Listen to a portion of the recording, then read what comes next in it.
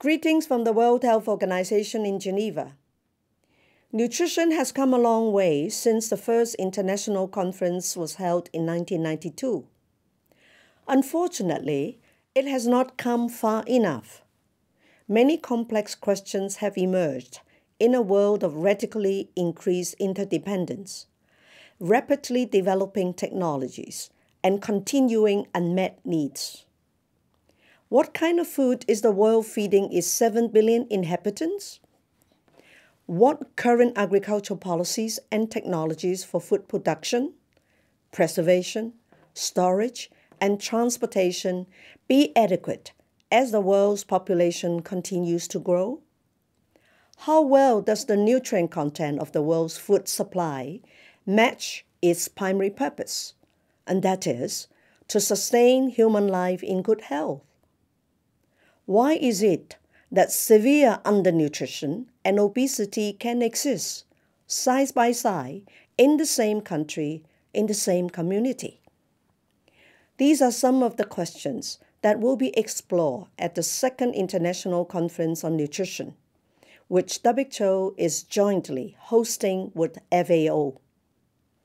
The conference will bring together a vast range of expertise and perspectives in areas such as agriculture, fisheries, health, trade, consumer concerns, and the social and economic determinants of nutrition.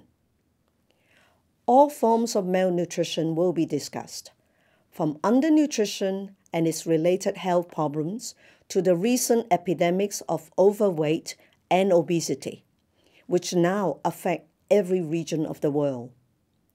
One aim of the conference is to provide the scientific basis for sound nutrition policies that promote food security and food safety while also promoting health.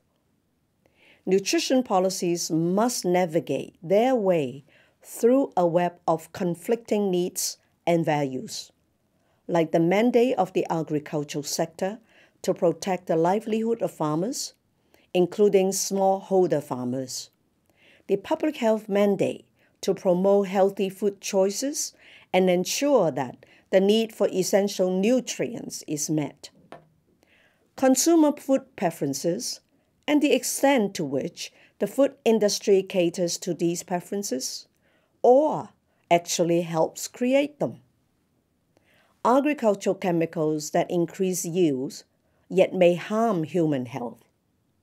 All of these issues need to be addressed.